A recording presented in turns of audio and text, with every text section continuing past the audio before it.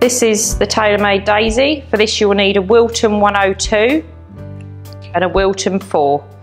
I've just used Wilton whitener to get it as white as this. So it's called Wilton white icing colour. It's a liquid whitener, because obviously buttercream's really yellow. And for this I've used Pro Gel yellow, not lemon, because I wanted it brighter. So, as always, the fat end on the cake. And we're running along the cake, we're not going up, so you need it to run like this around the cake. Start roughly just shy of the centre. 1. It's almost like a teardrop shape.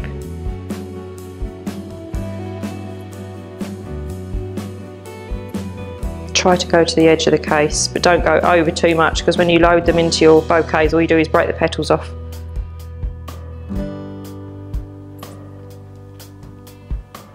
Obviously not going right to the centre, because you need to get the yellow in there. So if I was going from the centre, you'd end up with a massive bulk of ice in here, which you don't want.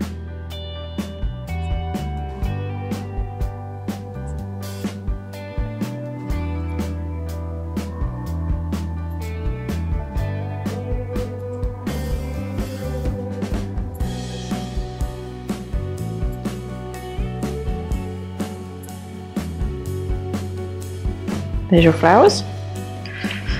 Petals, sorry. Flowers.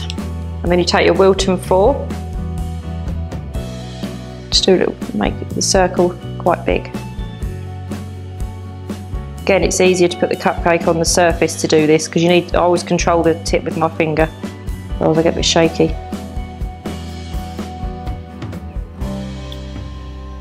You don't need these to be high, you want them quite flat.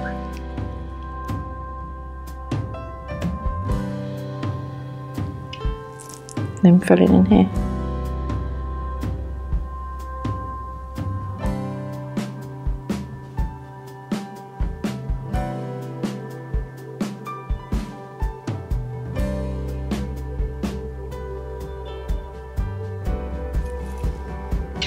Check you've not left any gaps.